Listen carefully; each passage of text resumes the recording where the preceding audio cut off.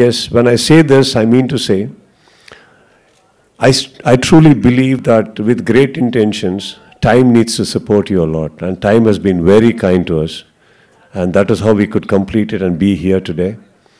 And yes, I can't thank Rajamouli sir enough and Vijayendra Prasad sir enough for the eager that you have given me, and which made a mark that I could again and again come back here with the film.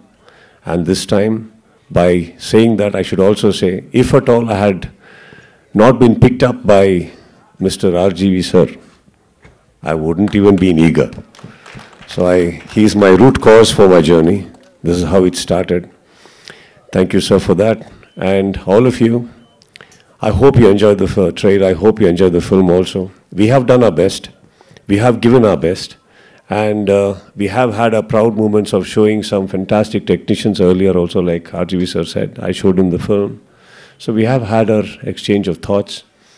We are eagerly waiting, and whatever you saw right now on the 3D screen, I can still say that this is just about 70%.